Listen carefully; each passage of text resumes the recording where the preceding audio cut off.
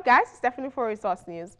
Burna Boy made a post on his Insta story regarding the issues with SARS, and he said, "This may be too much for some of you to understand, but until we're really ready to fight SARS and the powers that be, I am not talking about any protest or aimless marching. I mean really fight. Nobody should include me in any end SARS hashtag because you're wasting my time and yours. Until then, let us pray that our turn to die at the hands of SARS never comes. RIP to all those who have died unjustly at the hands of SARS." Anyway, let's see how people felt about his post. Chile Music Emperor said, he wrote this out of anger. The best way to tackle this is not fight, but if the whole Nigerian decides to stay out of work, people come together, nothing is stronger than unity. Even these artists, everything should be on hold until SARS is scrapped. Please don't fight police. I can't stand the pain of losing another black brother. Mikolizi said, will Burna Boy come out to fight too? Because some of us are ready. We won't lay down our lives when your celebrities fakers are at home smoking weed and chilling with ladies. All Things Bag said, I think there is enough sense in this write-up. If the government doesn't defend her people, people will defend themselves. Because I don't understand these unjust killings. King Tok said, a country of keyboard warriors and very low few real fighters with lion heart. We ain't built for that shit in this country. LOL, not even a generation that goes with all man for himself slogan. It's drag season still with Tonto Dike and her ex-husband Churchill. The actress took to her Instagram page yesterday where she shared a post in which she called him out to provide receipts that he actually paid for their wedding.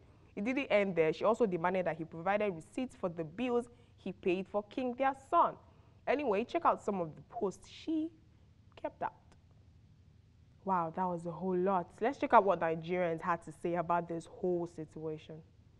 Domingo Loso said, she needs to chill out and stop putting her business on social media for random people to start talking and making a mockery of her personal life and family matter. Yoma Babe said, seriously, Tonto Dike, you need to heal. Move on and stop trying to make social media the judge of your failed marriage. It's been a while this happened and we are still hearing it in 2019. Pretty Culture said, honestly, I think Tonto should just ignore all this. I can't even drag my enemies like this, let alone someone I once had a thing with. I know someone will soon come and type, if you love Tonto, gather here. Kunle Real said, learn how to be done with people. Not mad, not bothered, just done. So much anger and hate between them. Some weeks ago, Senator Ademola Adeleke was celebrating his win for the Osun State elections, which was declared by the Court of Appeal. But now, a federal high court in Abuja has nullified his participation in the governorship elections based on the fact that he submitted a forged WAEC result. This whole thing seems really off. But let's see what people had to say about this whole thing. Queen of Trolls said, the Adeleke debacle is so funny. He bought his PDP form, did not have the minimum constitutional requirements, smuggled a forged school certificate into his INEC form, quickly went behind to buy WAEC and NECO forms, got someone to write the exams for him, got caught. Wale Adetono said, everything is just on your own in this country. Just last week, we were celebrating Adeleke's court victory. Today, his nomination has been nullified.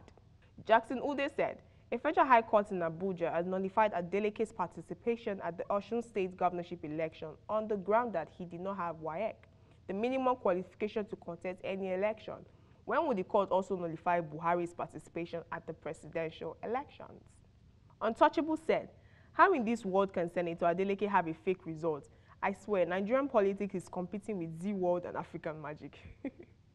That's it, guys. Don't forget to catch us on Mondays, Wednesdays, and Fridays, and check out our other interesting content. And make sure you subscribe, like, and click on the notification bell for instant notifications. Bye, guys.